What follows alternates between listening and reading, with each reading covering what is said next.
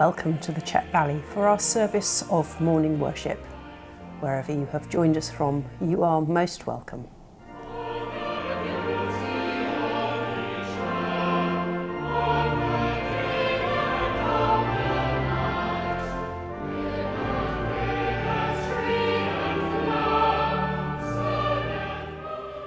In the beginning, when God created the heavens and the earth was a formless void, and darkness covered the face of the deep, while a wind from God swept over the face of the waters.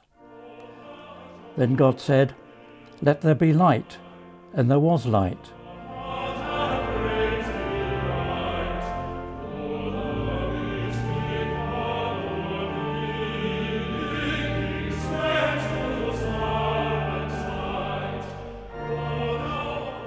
For the creation waits with eager longing for the revealing of the children of God.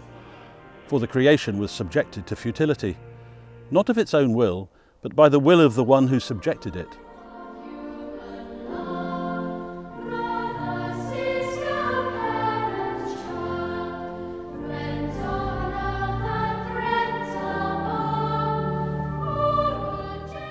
So do not worry about tomorrow, for tomorrow will bring worries of its own. Today's trouble is enough for today.